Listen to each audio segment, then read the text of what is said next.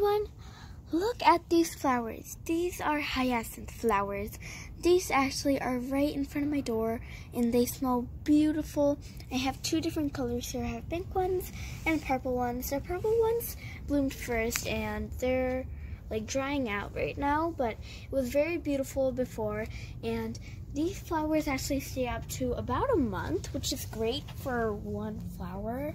And there's like different flowers here and different colors of the flowers, and this is a perennial plant, so it comes every year around spring. It only blooms once, but the fragrance is beautiful. It's great, but some people have some allergies and it can be bad for them, but otherwise it's a great plant and highly suggested. So here there's actually a baby one coming in. So you can see that's the pink one that's coming. And there's more here, and then there's another one that's coming up over there. Most of the purple ones are already drying out because the purple ones came up first.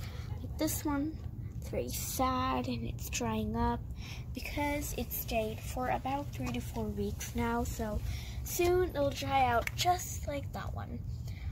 But yeah, they have a great fragrance, highly suggested. Hope you guys enjoyed this video, and I'll see you in the next video. Bye!